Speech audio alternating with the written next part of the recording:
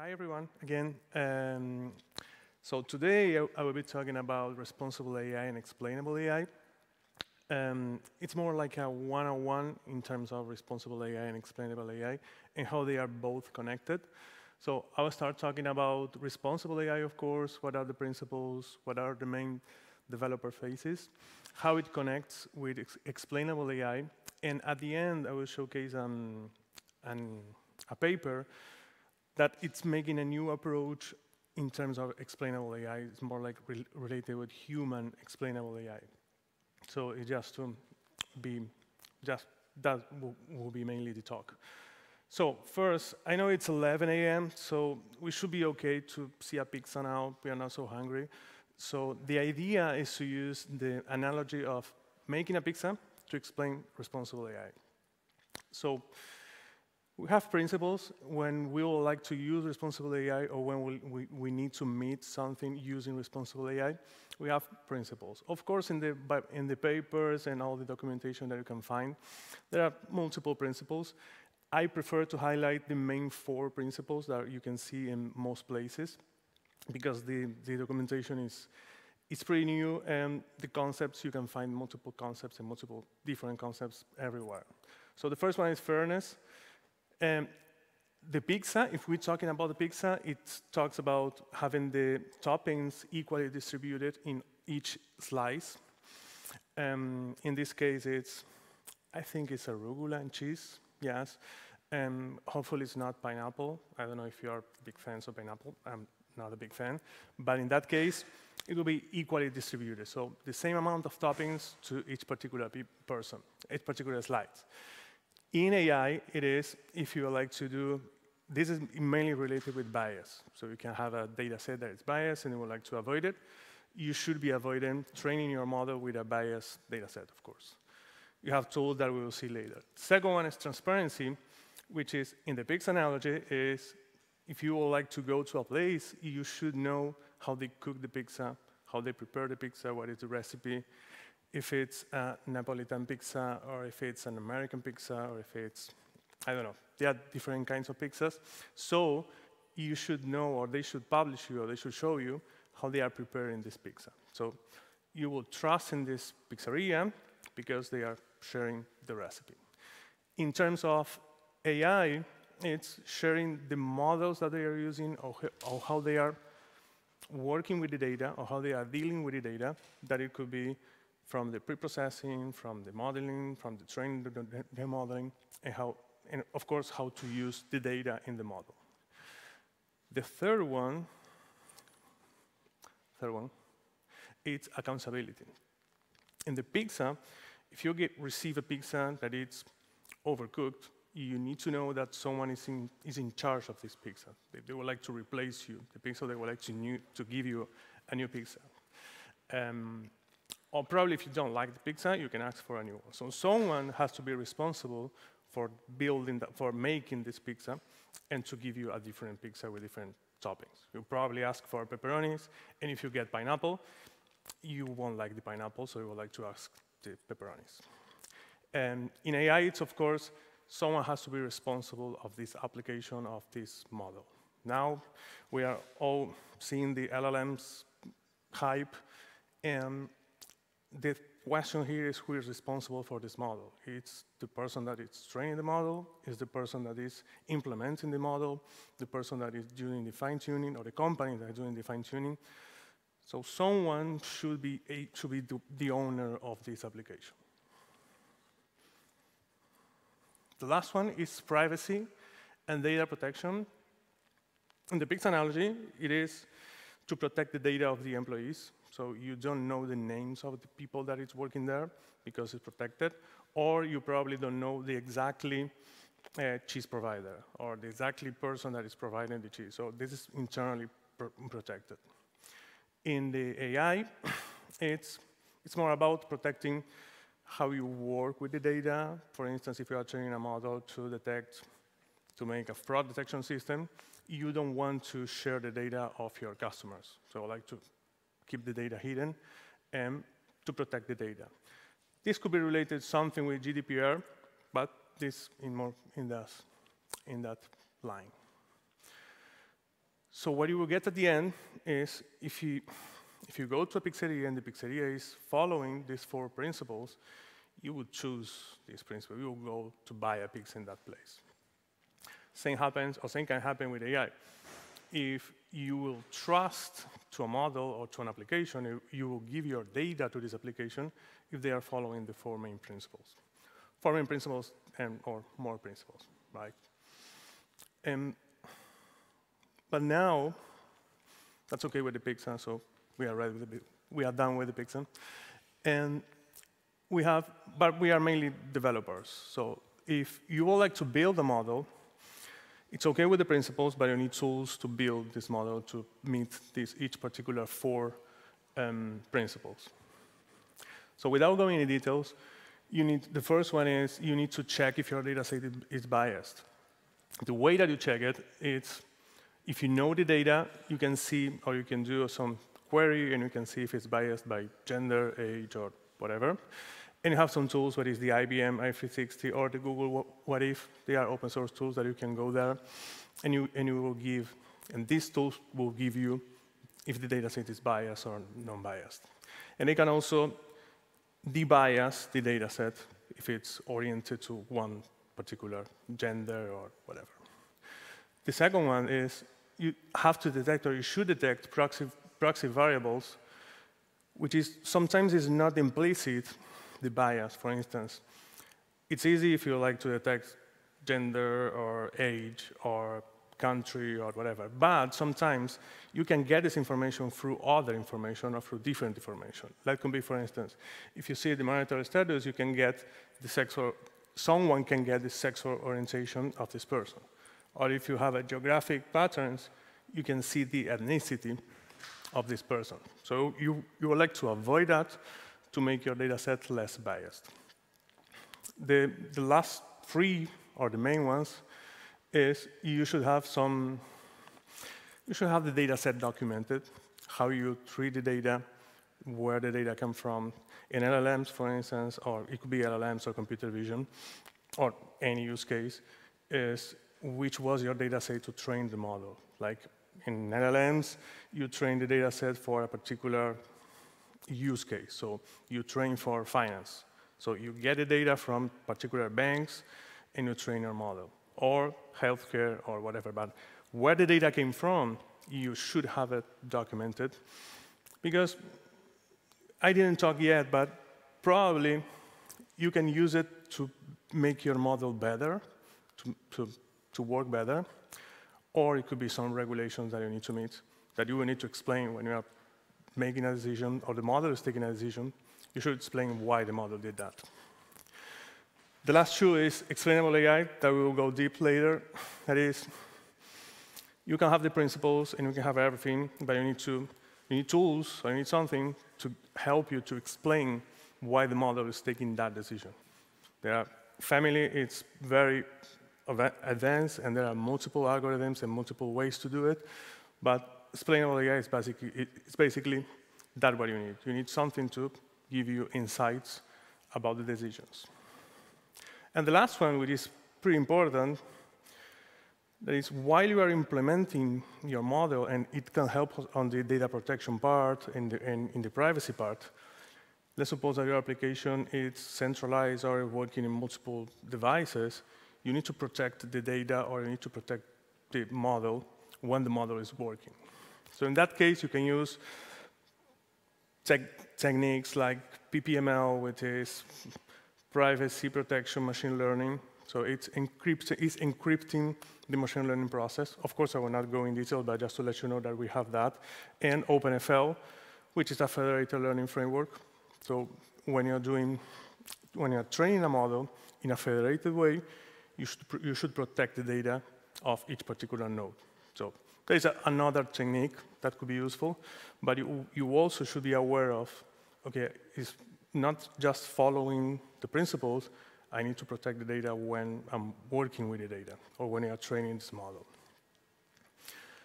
So just to show an example of the first one, to detect bias, this is just an example of something that I wanted to highlight. This is the case of the IBM. So you have a data set. In this case, it's the German credit scoring. and you would like to see if it's biased or if it's not biased. So what happens here it's saying that you have multiple features that equal opportunity, index, and so on, and you can visually see if the data set that you are working, it's biased or not. This is just a visualization tool, but you can go one step ahead and you can say, okay, could you please debias this data set for me? And this tool has the chance to do it. But it's a step behind before training the model. It's something that you do before that also. So it's not just one tool. It's not just one thing that you say, OK, I have one tool. I put everything here, and I'm protected about responsible AI, explainable AI, and I can get everything in just one place. It's not the case. You have to use multiple tools. And depending on your use case and your need, you will probably use different toolkits. So once you have a model, I suppose that you have a model trained to detect if an email is a fraud or it's not a fraud. And you can have some questions. Let's suppose that you have a model, and it's saying that, yes, this email is fraud. But you can make some questions. I mean, it's OK. You probably need to know. You probably need to understand why did the model took that decision, based on what? Based on what features, variables, and why not something else? Because you don't know. And the second one is, how do I correct an error? That probably if you're not an AI user, or if you're not developing the model, you would like to say, OK, you said that it's a spam, but it's not fraud. So how can I correct that, or how can I modify that to make it more trustable? And the last one is, should I trust it? Which is more like a human perception, because at the end of the day, we are humans using these models. So we need to create models that are trustworthy for people, basically. So why do we need explainable AI? To try to answer those questions. This is a quote that I think that it's pretty useful. If you go to the papers and so on, the terms could be used interchangeably. You can say explainability, you can say interpretability, you can say multiple things. But basically, what is explainability? It was providing insights to a targeted audience to fulfill a need. So it's a targeted audience. You are doing something to a particular audience, which means is that if you have a solution that works for healthcare, the explanations that it will give to some particular verticals will be different. I mean, could be different or could not be different, but for sure they should be different, because the audience is different, the use case is different, the explanations that they need, that they are different, and probably for some people it's different. Probably some people need some kind of explanations, and some other people need other kinds of explanations. So as I said, it's more related with perspectives. It's to who we are explaining that. So we have 5 angles. That could be more, but here I wanted to highlight 5 angles. The first one is the regulatory perspective. So you need to write the explanation. Like GDPR, you should be forced to explain why the model did something. If you are using Uber, or if you're using a fraud detection system in Europe that GDPR is used, you need to do it. So it's not that you are forced to have an explanation on that topic. So you need to find something that can give this kind of explanations to regulations, which could be understandable, could not be understandable, but it's what they need. And the other explanations could be related with scientific or for the person that is developing the model. If you are working with LLMs, you probably will need to understand why the attention layer or why the detail of the model did something. And this insight will help you to improve your model, to make it to make it better, and to improve your model. So if I go to these explanations to an end user, probably the end user will not understand what is an attention layer, of course. But for an AI developer or for the scientific perspective, it's pretty important. And last one, there are the end users. So as I said, the people that is consuming your application, people that has no idea about AI, that they need to understand or visually understand, okay, why did you do that? So as you can see, there are multiple ways to explain a model, and you need to find the right one for each particular use case. This has a lot of details. Of course, I will not go in details. But the main idea to explain here is that you have an explanation. You will like an explanation. OK, it's not working. You like an explanation, right? And this explanation, it's mainly divided in 3 parts. The first is data explainability. The thing is explain the data, as we said, with the bias and so on, which is previously of your, it's before you are training your model. So you need explanations about your data, related with your data. And you have a family of things that the main idea is to remove the bias, remove the overfitting, or try to avoid this kind of problems that you can have when you're training a model. Second one is the model explainability. Everything, as I said, related with the model, going in details of the model, trying to understand how the model works, and how to make the model to perform better. And the last one, that is the one that I will go in details later, is the post-hoc explainability. Once you have the model trained, once you have a model with no bias, once you have a model perfect, someone will need to know, OK, why did you do that? Or why did the model did that? So this is the post-hoc explanations. So it seems confusing at the beginning, but it was pretty easy to read. But now, you probably know that the models that are out there, decision trees, regressions, transformers, GPT, neural networks.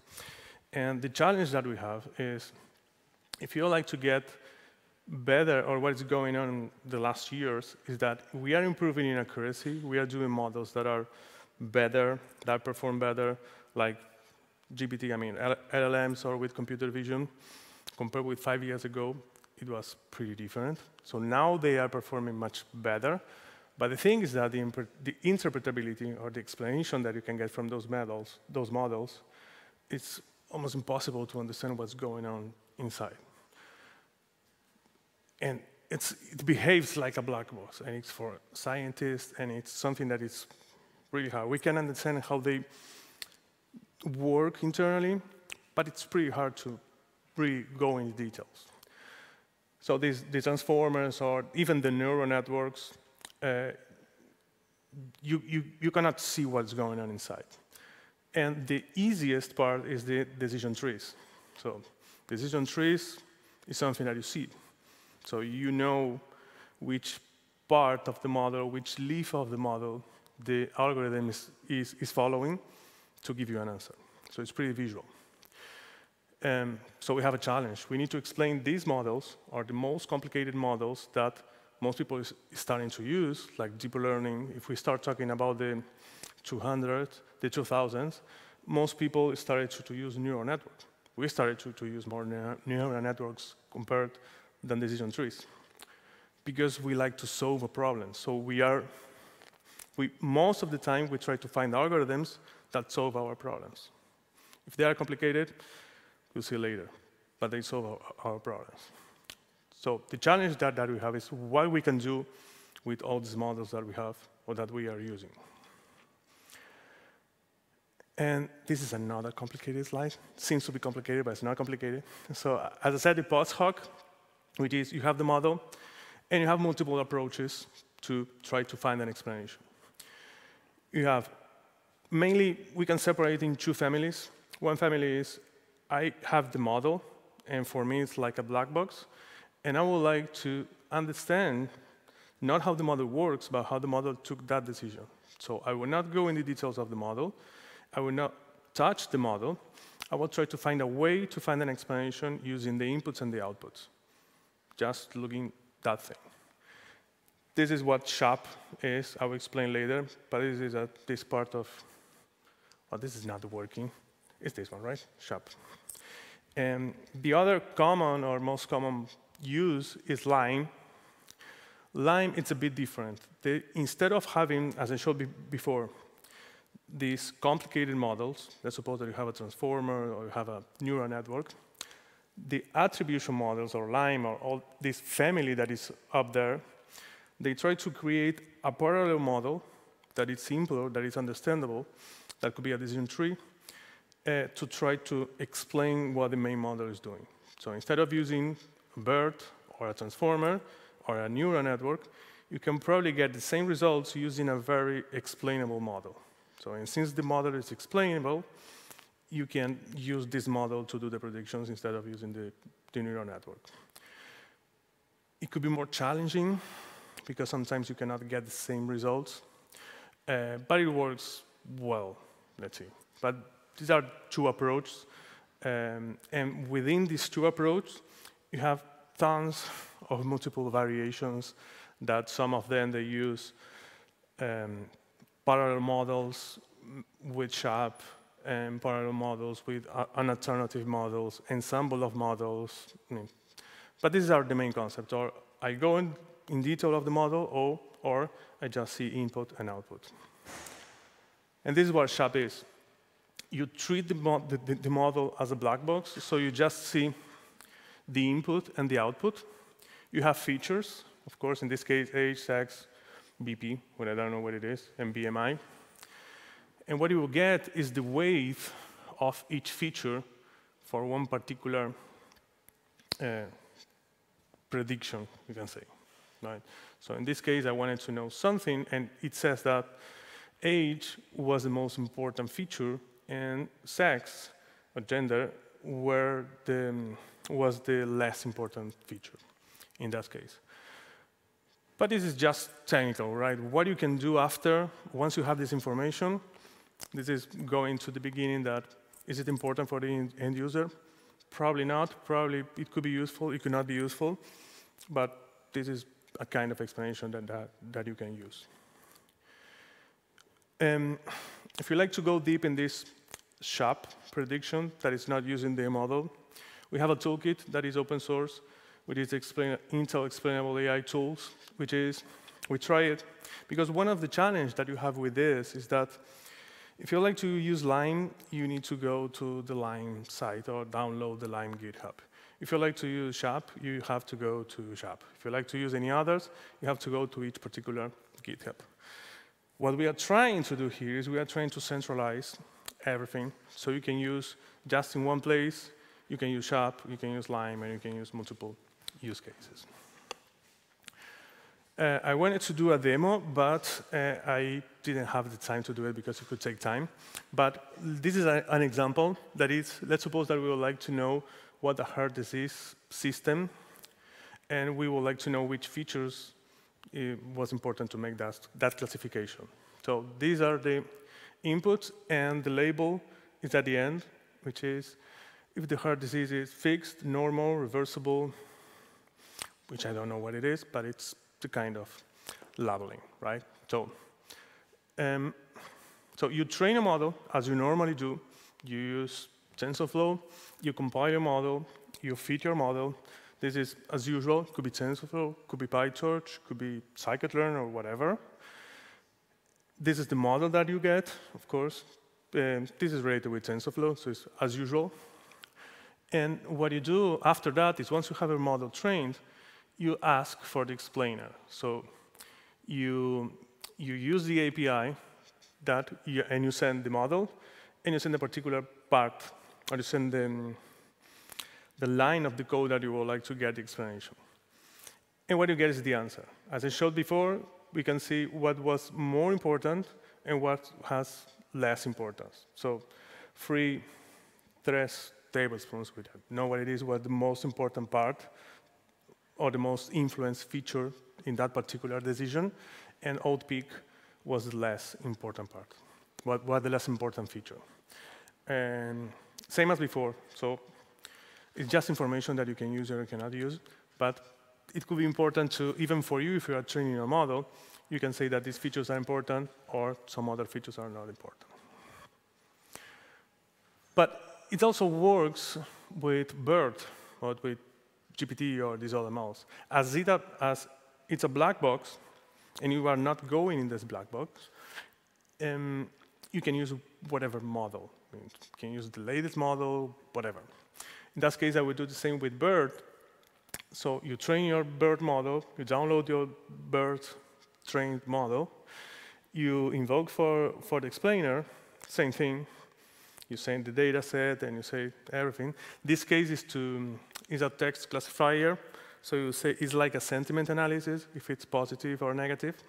So what you will get is, you get which parts of the paragraph or the text the model took as positive and the model took as negative. In this case, the red ones are the negatives. You see not bad, not good, and so on. It's negative. And the positives are the blue. So this part of the... And the model usually weights this to see, OK, this phrase of this part is a positive or is a negative part. But this is also important to know if the model is performing well. In text, if you are doing that things, it's not able to detect ironies and so on. So you can see here if it's working well, the model with the ironies, or it's not working so well. But this is another way to get explanations. But as I said at the beginning, we have everything that we developed is by ourselves, but ourselves. We need to create an explanation for us, and we create those explanations based on what we think it could be useful for the audience. It could be finance, healthcare, or whatever.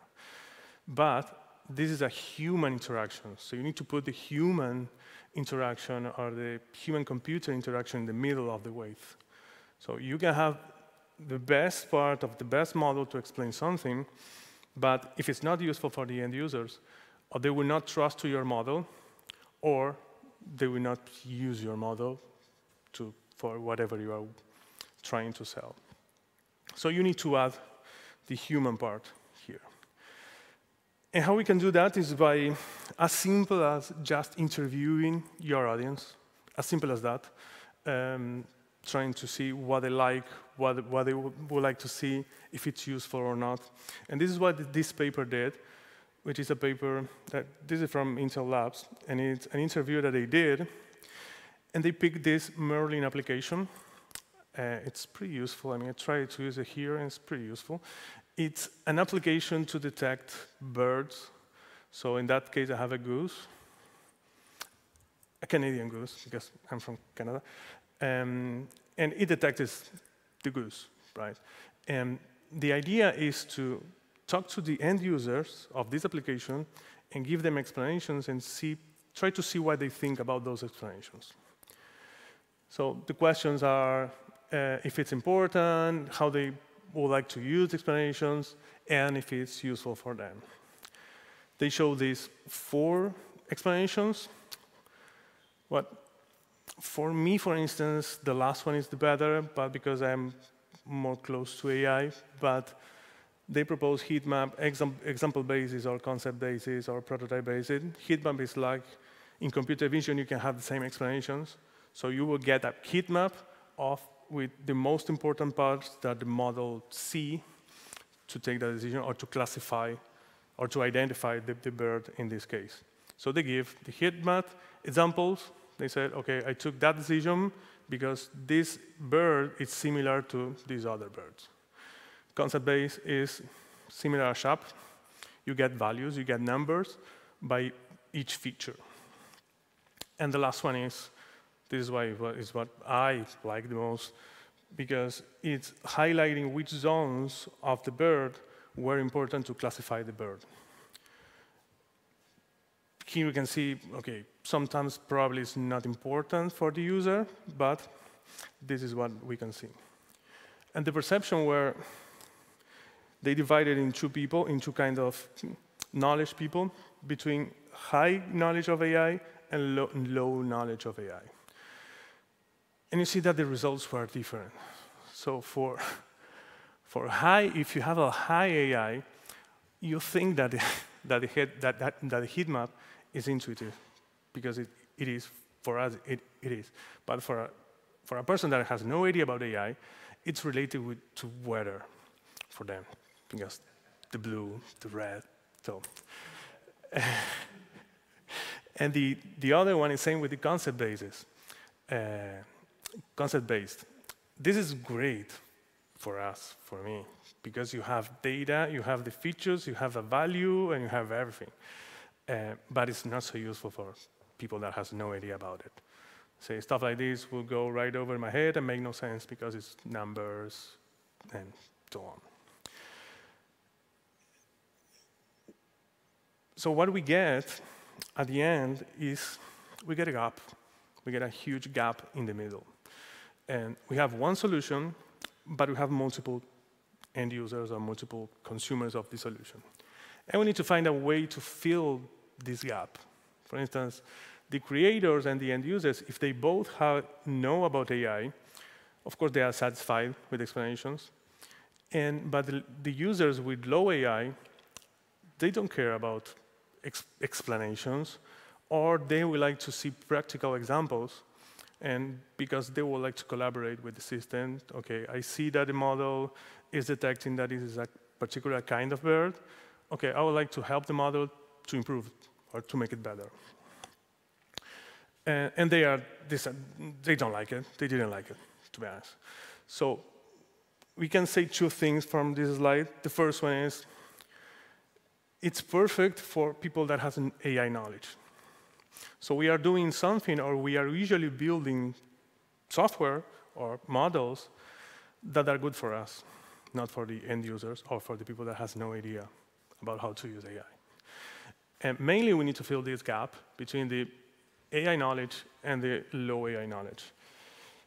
But we need to see it, and the only way to see it is we need to talk to people, we need to understand what they need, and something that for us is really easy to understand or really useful, for some people it's not. And they will be the consumers of our application, so we need to be aware of that. And okay, recapping, how does it fit everything? So you have the principles that I talked at the beginning with the pineapple pizza and so on. We have fairness, privacy. Once we have these principles, but explainable AI is something that it's like feeding those principles. And once you have everything in the middle, once we are working with everything almost, you will get the responsible AI, or we will meet the responsible AI goal. As I said, it depends. Sometimes some of them are important, some of others are not relevant for the use case that you are working. But you need to know that at least there are some steps that you should follow. We didn't talk about ethics. Ethics is another huge topic, but we didn't go into detail, but it also goes within this explanation. Conclusion. So we have it's non-fits-all solution.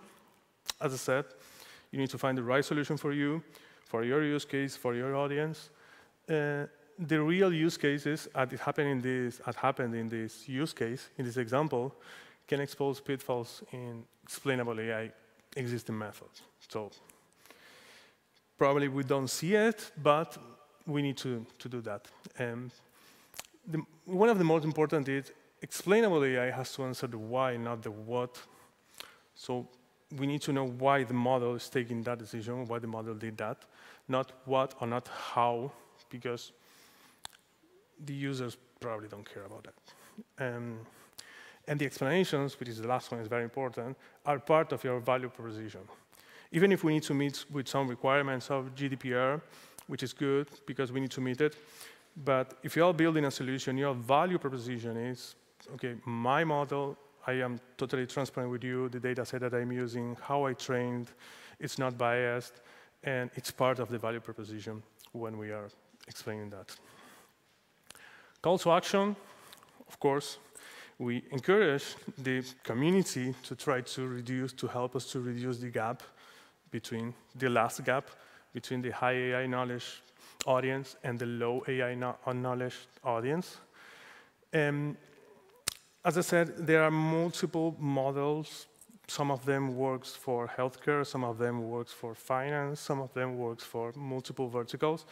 But what I used to see is there are not too much collaboration between most of them. So they are working, you have the finance or have the healthcare community, but probably some healthcare problems were solved using finance models. So they can work for both of them. And there is no one centralized place. As I said, that could be a good project to try to centralize, but really to centralize everything in one toolkit. Yeah, toolkit or place or project or something like that. And the collaboration here is also, I mean, of course, is key. And that's it. Thank you so much. Any questions? Thank you for your time.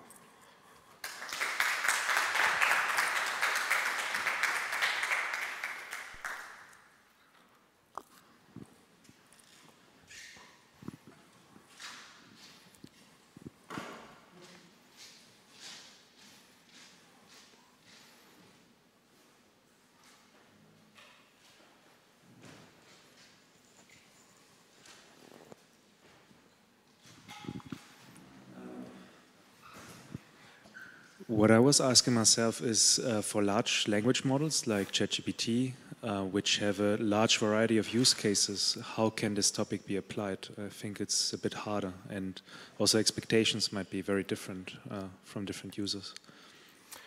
Yeah, usually with large language, good question, thank you. I think that for large language models, we have, when we try to use large language models, we download something that's generic, and we don't know what it was trained. Even if it says the model card, if you download for high effects, for instance, they say that, okay, it was trained on one particular data set and so on.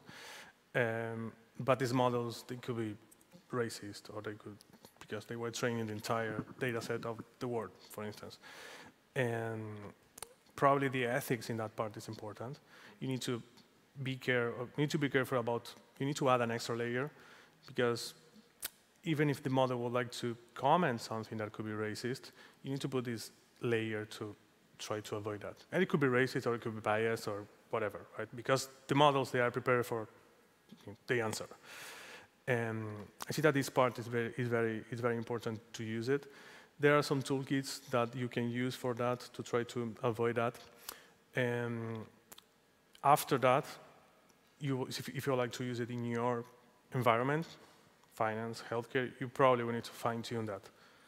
And the part of the remove the bias and remove everything is also important to have your model just for your data, for your environment. But I believe that the most important part is to set the guardrails of those models, because you will check with all the models. If you try with all of them, they can all be biased, and they are biased. And they say, and they have a disclaimer that they say, okay, this model can be racist, so it's up to you if you like to use it or how you use it. So even if the model is great, you need to build this extra layer of security. Did I answer your question? Yes. All right, thank you.